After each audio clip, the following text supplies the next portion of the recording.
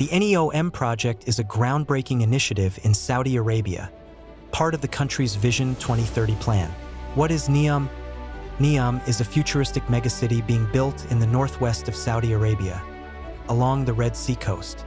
It's designed to be a hub for innovation, sustainability, and advanced technology. Key features: the line, a 170 km long linear city that will house 9 million people, designed to have no cars, streets, or carbon emissions. Oxagon, an octagon-shaped industrial city floating on the Red Sea, focusing on advanced manufacturing and sustainable living. Trojena, a mountain resort offering outdoor skiing, a man-made freshwater lake, and an interactive nature reserve.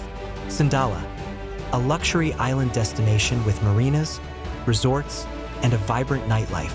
The future of NEOM aims to be powered entirely by renewable energy, promoting a zero-carbon, circular economy. Innovation. It will serve as a living laboratory for new technologies, from AI to biotechnology. Positioned strategically, NEOM will be a major center for global trade and tourism.